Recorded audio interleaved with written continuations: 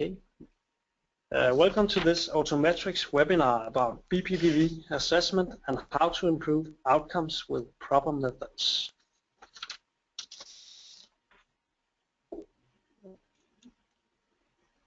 My name is Anders Lund. I'm the project manager here at Otometrics, and I'll be the moderator of today's session. Before we start the presentation, here's a little information about how we will run this webinar. In order to reduce background noise, we have muted all participants. You can ask questions anytime during the session using the question box in your webinar menu bar. All questions will be collected during the session and will be answered at the end of the session. In case we don't have time to answer all questions, you will receive an email reply after the webinar. If you experience technical problems or need immediate support, please write a message directly to the moderator, who is listed as Anders Lund in your menu bar. Yeah.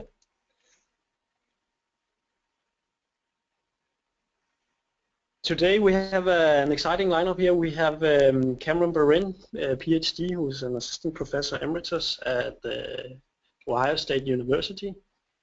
And we have Wendy Cromley-Welsh, who's a product manager for the balance products here at Otometrics, to present today. And yeah, Cameron, go ahead, take it from here.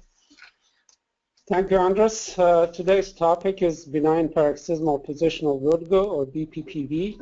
It is one of the most common causes of dizziness and balance problems. But fortunately, with proper assessment, there's a condition that can be easily treated, and in fact it's one of the only vestibular and balance problems that can be fixed with this kind of easy method.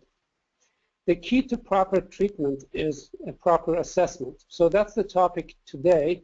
We have another webinar in about a month and a half or so where we'll concentrate on the treatment issues. The key to the assessment is first complete case history, which is always important in dizzy patients. And then after the case history, we need to select the proper maneuvers to diagnose the patient. And while we're doing the maneuvers, it is extremely important to move the head in the plane of the affected canals.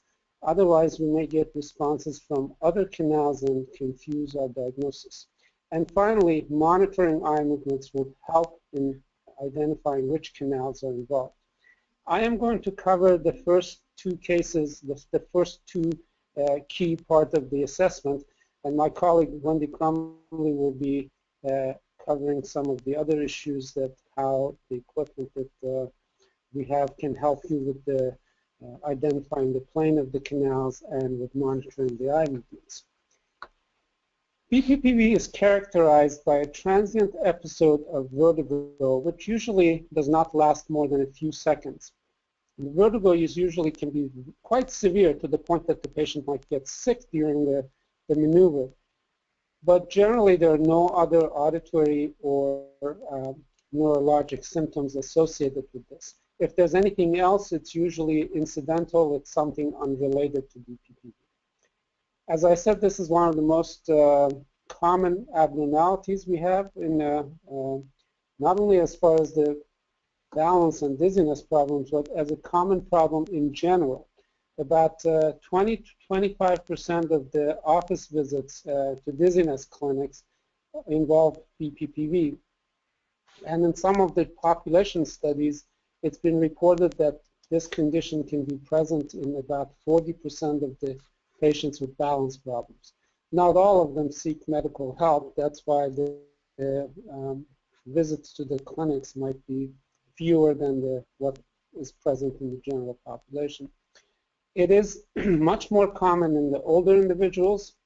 The first incident of BPPV usually occurs at the age of about 50. And then from that point on, the prevalence goes up exponentially to the level that at the age of 80 and above, at approximately 50% of the population might suffer from BPPV. The condition also has a very high recurrence rate, which means in 1 year, approximately patients who were diagnosed and treated with BPPV, 30% of them on the average will come back for another episode of BPPV. The cause in approximately 50 to 70% of the cases are unknown. But among the known causes, head trauma is the #1, and it's quite common secondary to an inner ear disease. So if the patient has had a vestibular neuritis or Meniere's, you should expect quite a few of these patients will come back with an episode of BPPV in the future. The mechanism of BPPV is, we know that the semicircular canals are generally not responsive to the gravity, because the endolymph and the cupula, they have the same specific densities. So when the orientation of the canal changes with respect to gravity, you do not get any change in the position of the cupula, and you don't get any excitation or inhibition of the canal. But if you have particles that are heavier than the endolymph or the cupula, if these particles end up in the canal, then it makes the canal sensitive to gravity, and that's the main source of BPPV. Initially, most BPPVs were thought to be of the cupulothiasis type. These are the particles that most likely are otoconia that separate from either the utricle, which is the more common site, or the saccule. And because of the anatomy of the semicircular canals, oftentimes they end up in the posterior canal. If the particles attach themselves to the cupula, that's the white area here, that will be cupulothiasis. That's initially what BPPV was thought of, most of them to be cupulothiasis. But in fact, it turns out that over 90% of the cases are the particles are not attached to the cupula, but they are floating in the semicircular canals, and that condition is called canalothiasis. The condition where the particles are attached to the cupula are the cupulothiasis. These are the most common types of BPPV. This explanation of the particles attaching themselves or floating in the canals explains why we have higher incidence with aging and higher incidence with the inner ear diseases, because whatever causes deterioration of the macula, then it will result in the particles separating and causing BPPV. It's also high recurrence rate is explained by this theory, because whatever initially caused the detachment of the particles from the utricle, it's likely that it will have loosened up the glue that holds the particles, and it would cause more incidence later on. Initially, BPPV was thought to be primarily of posterior canal origin, but now we know that although that's the majority of the cases, 90 to 95% of the cases, horizontal canals or lateral canals can be involved. And to some extent, but much rare, is anterior canal can be involved in the causing BPPV. 95% of the cases of BPPV are unilateral, confined to one ear. But about 5% of the cases can involve both right and left inner ears. And most of the cases of bilateral diseases are as a result of head trauma. When we try to assess BPPV, as I said, the most important thing is the case history. Usually the patients with BPPV describe brief but very intense episodes of true vertigo following head movements. These episodes are usually much stronger during the initial head movement. So for example, the patient will describe getting intense vertigo when they wake up in the morning, they roll in bed. But as the day goes on and they make many more head movements throughout that, the intensity or even the presence of BPPV might become less noticeable to the patient. Of course, the next morning when they are in bed and they keep their head from moving for an extended period of time, they will then again experience BPPV after that. Many of these patients also describe in between head movements, while they're not really symptomatic, they describe imbalance. The imbalance most likely is caused by the particles separating from the utricle, and those particles, they leave a hole in the utricle. So most of these patients probably describing otolytic syndromes. We don't really have a good way of testing those, but perhaps VEMPs, OVEMPs in particular, because it most likely examines the utricle, will be a way to look at these patients' utricular and saccular function if you're using CVEMPs. Generally, patients do not have any other otologic and neurologic symptoms, as I mentioned before. These conditions, if they're present, they're usually due to something else, not BPPV. Risk factors for BPPV: history of head trauma, history of previous inner ear diseases like vestibular neuritis or Meniere's. Again, the timetable for this varies, but if you get somebody with vestibular neuritis, within 6 months or so, you might get patients with episodes of BPPV from the ear that had vestibular neuritis. Age, obviously, is a big risk factor. Patients above the age of 50 are highly susceptible to BPPV, and if they had any previous bouts of BPPV, they're also more susceptible to the condition. The recommended procedure in 2008, American Academy of Otolaryngology came up with a series of recommendations for patients with BPPV. I will read these recommendations to you, and I think they've got this quite correctly. They strongly recommend that the patients to be diagnosed with posterior canal BPPV when the patient exhibits vertigo and nystagmus as a result of Dix-Hallpike maneuver.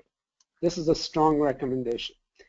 On the other hand, they recommend against doing imaging studies, complete vestibular testing, meaning VNG, ENG, rotation test, and other things like that in these patients with BPPV, unless they exhibit symptoms that seem to be unrelated to BPPV and they have other symptoms and signs. So in most cases, all you do is a Dix-Hallpike, and if it's positive, then you diagnose the patient's BPPV. They also recommend against routine prescription of vestibular suppressant to these patients. They recommend performing a roll maneuver if the patient seems to have a history of BPPV, but Dix-Hallpike seems to be negative.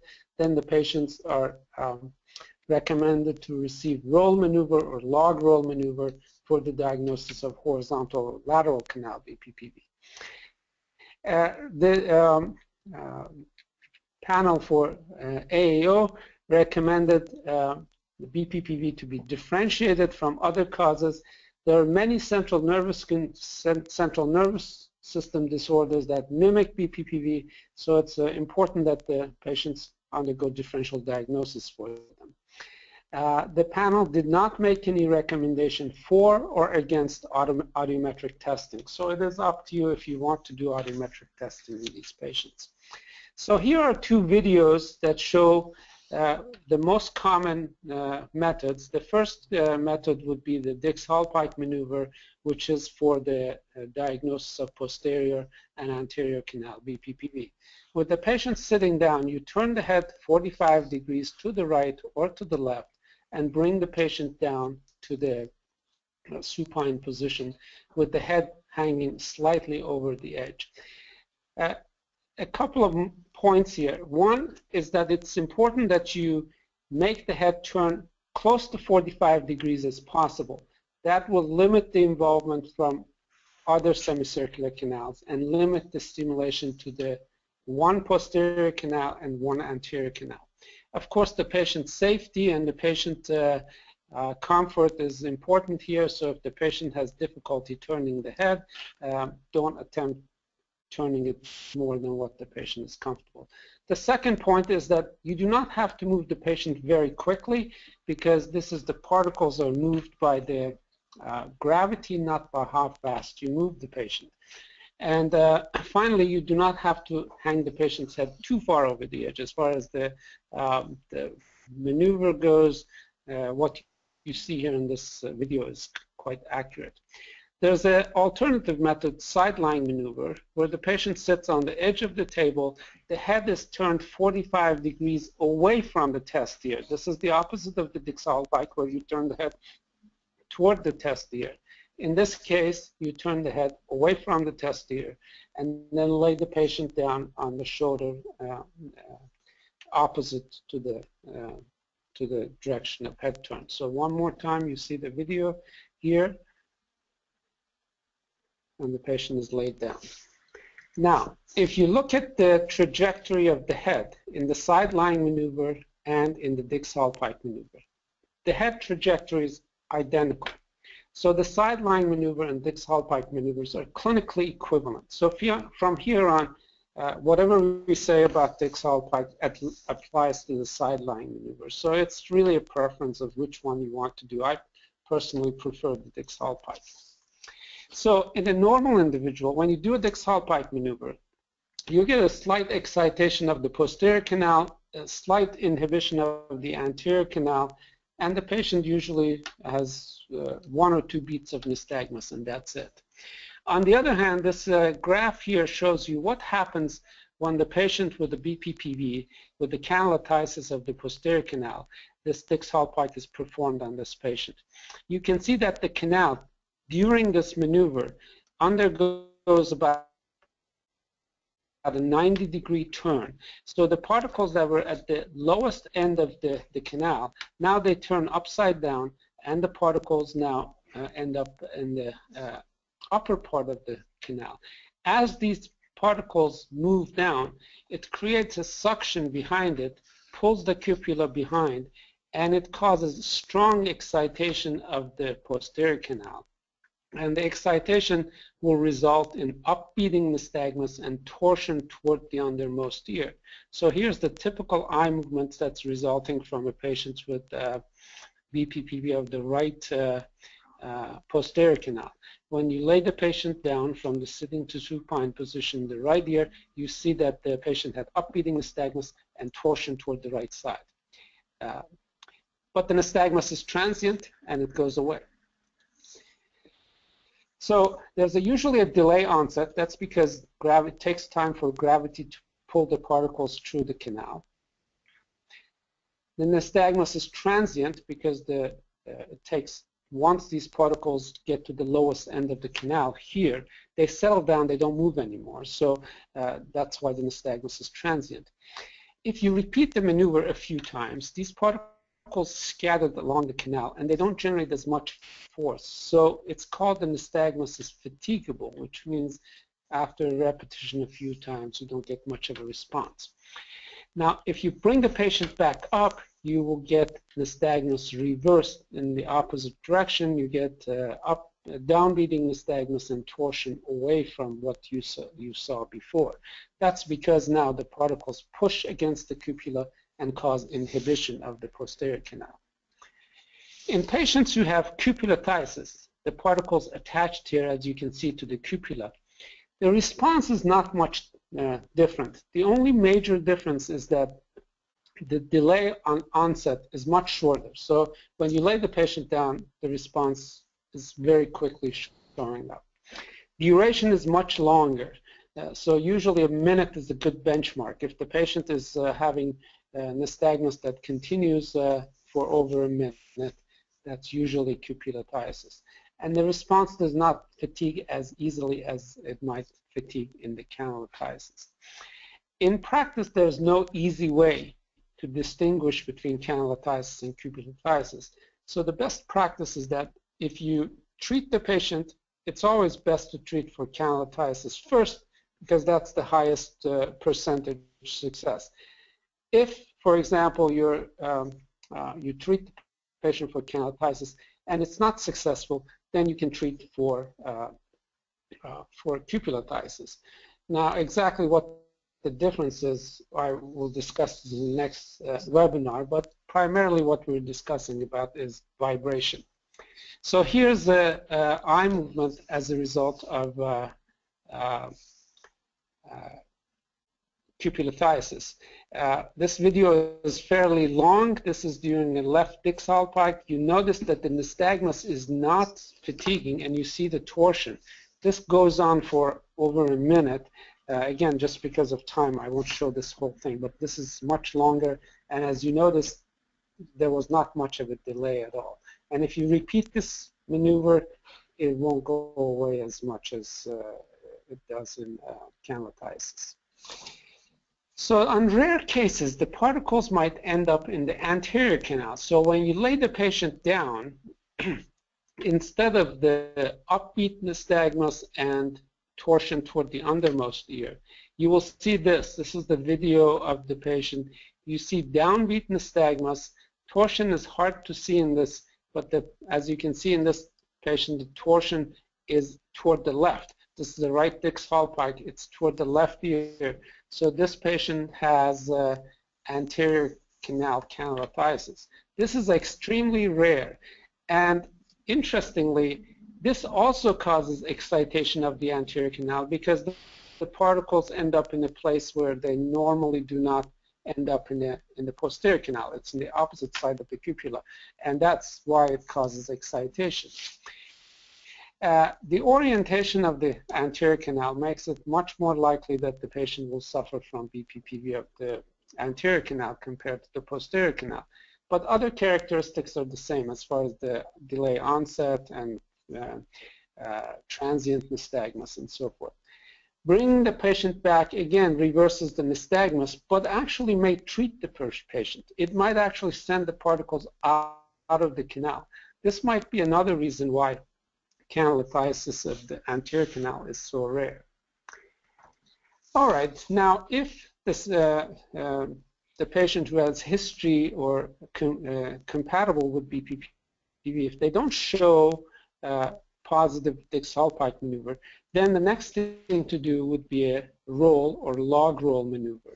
You lift the patient's head at 30 degrees with the horizontal, and you turn the head to the right or to the left. In this case, it's only half of the log roll maneuver. It's only showing the head turned to the left.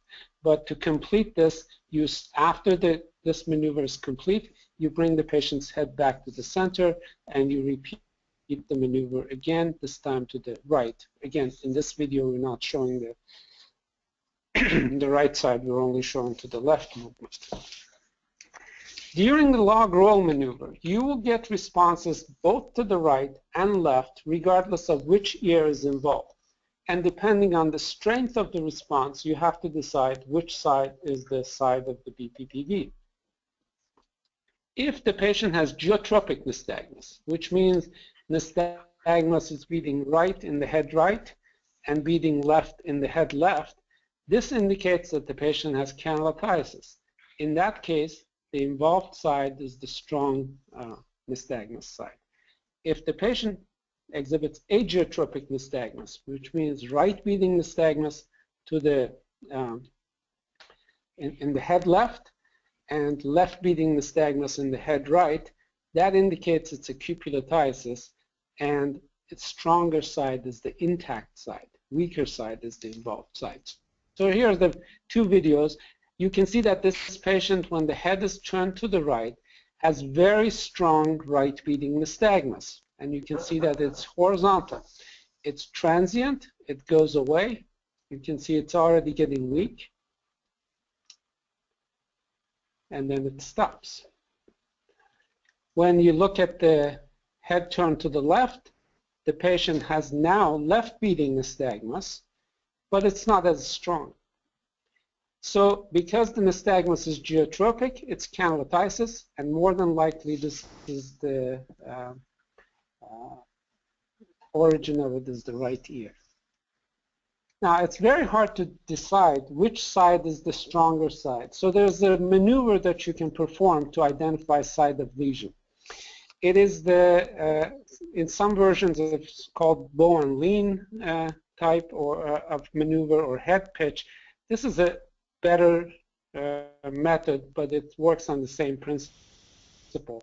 So you have the patient sitting down with their head tilted down, as you see in figure A.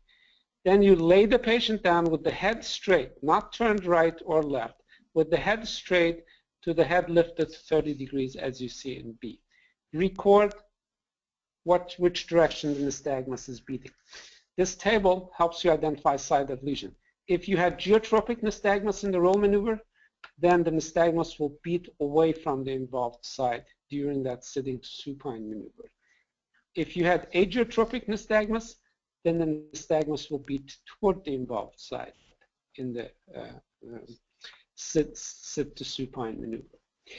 Okay, I will stop now and I will give the podium to my colleague Wendy to describe some of the system's capabilities that you can use. Okay, so we're talking about the ICS Impulse, and what we're going to be talking about is the positional module, which we'll be releasing in May this year, 2015.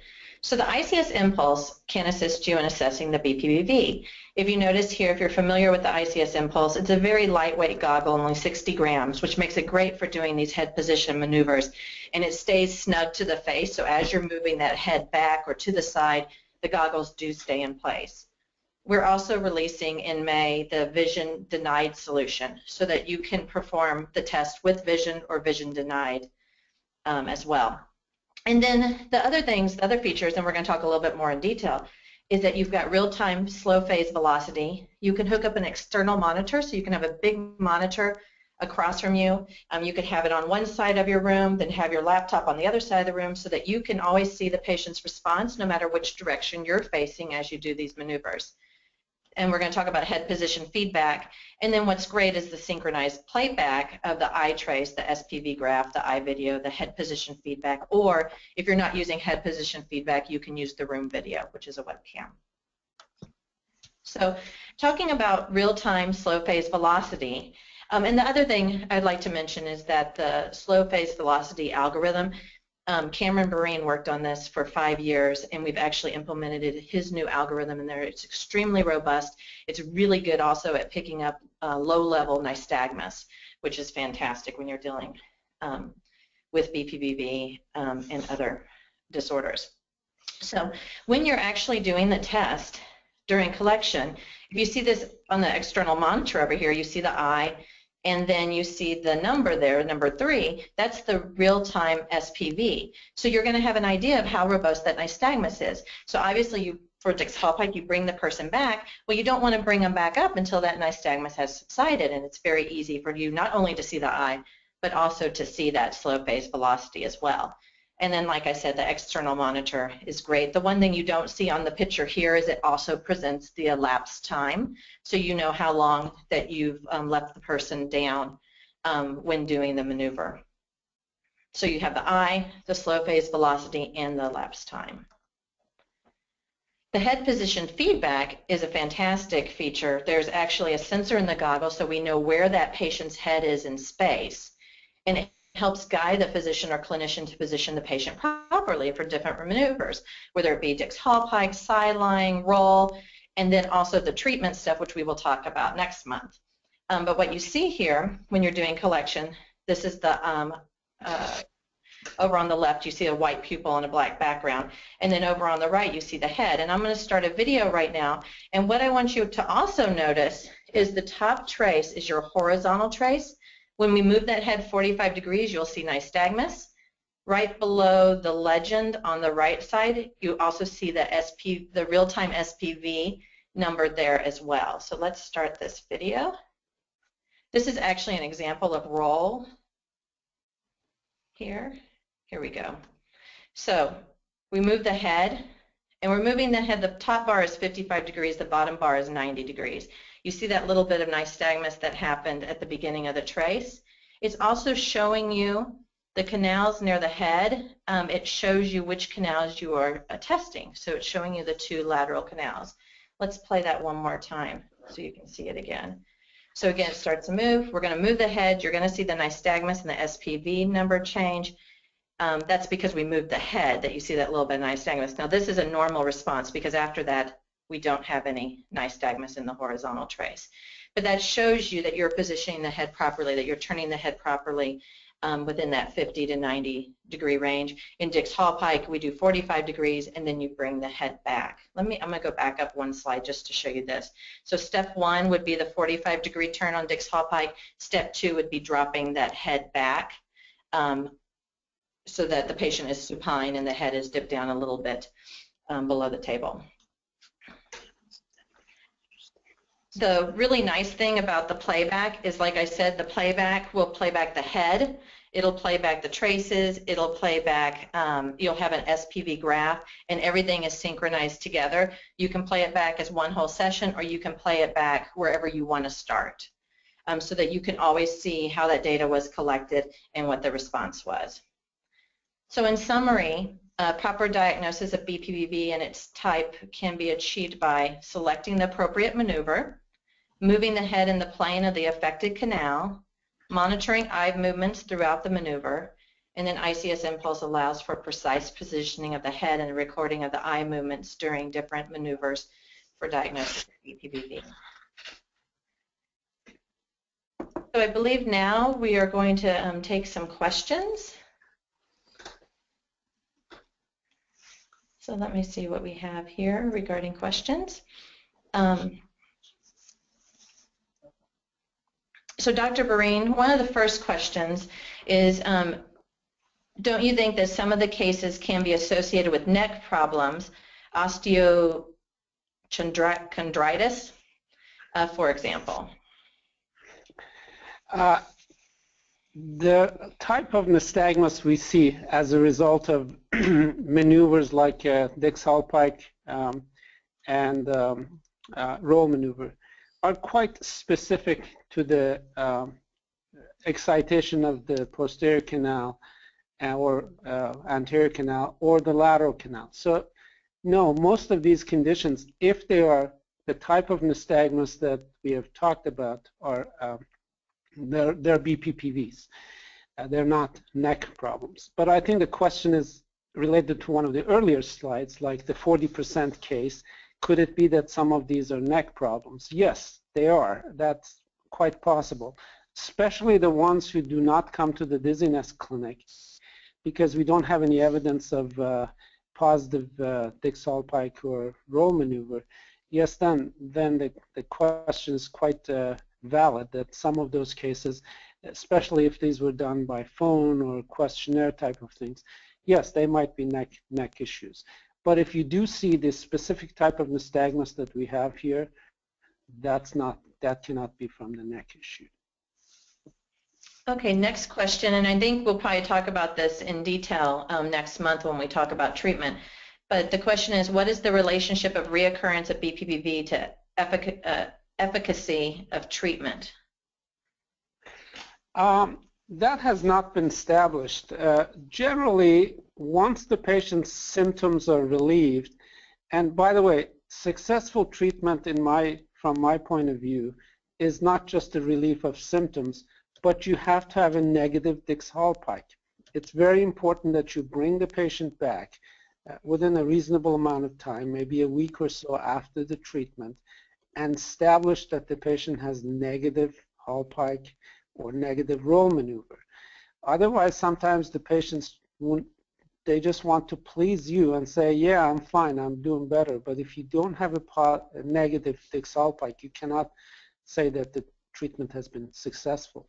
Generally, if the treatment has been successful and you have negative Hallpike, then the recurrence rate is really not related to the success of the maneuver. Generally, the same 30% that I mentioned, they will come back.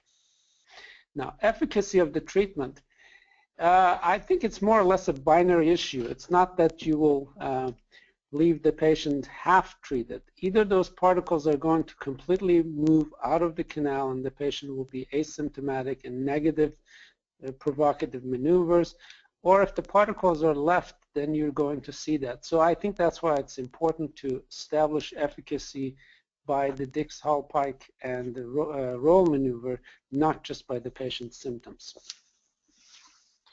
Okay, next question. And Anders, please let me know when we have no more time.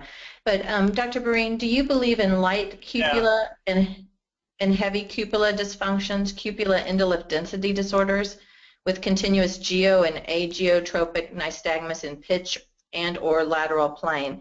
How do you treat these patients? It says FPP question mark. Just wait 4 days, or is there a relation to migraines even in heavy cupula? That's a very good question. We know that when the particles end up either attaching themselves to the cupula or to the float in the canals, they're obviously they can be treated by separating them from the cupula or by just making them travel through the particles. But if for conditions that theoretically it's possible that the cupula or endolymph might get heavier or lighter than the surrounding endolymph. For example, some of the conditions that we know will cause this, alcohol or any substance that's absorbed into the endolymph and it has a different specific density than endolymph, at least temporarily will make the cupula either heavier or lighter than the surrounding endolymph and will cause very similar type of nystagmus to cupulolithiasis. We cannot distinguish heavy or light endolymph from cupulolithiasis on the basis of the responses. The responses are the same. The only way we can distinguish them is that the treatment for BPPV will be repeatedly unsuccessful in patients with heavy or light cupula. And again, some of these metabolic disorders that we know very little about could cause this kind of heavy or endolymph, heavy or light cupula. We have no way of, at least other than theoretical, we don't have a way of experimentally talking about this. And it's possible that it could be related to migraines, but I don't know that for sure. It's just that we don't have a good way of assessing this. Now, the best way, as I said, if the treatment after 2 or 3 repetitions are unsuccessful, then you have to look for other causes of that's making this condition. As far as the treatment options, again, we'll discuss this in our next webinar.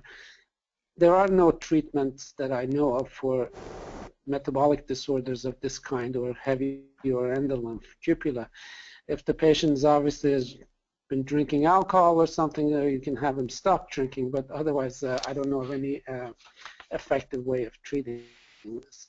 I think Andres wants to jump in here, but I will wait. We have time for one final question, and then we'll end today's session. So. Okay. So I think there's one more here, and obviously we will the ones that we don't get around to, we will respond to you in email. I also want to point out ICSimpulse.com. When we launch this month the positional module, you will be able to find information on ICSimpulse.com.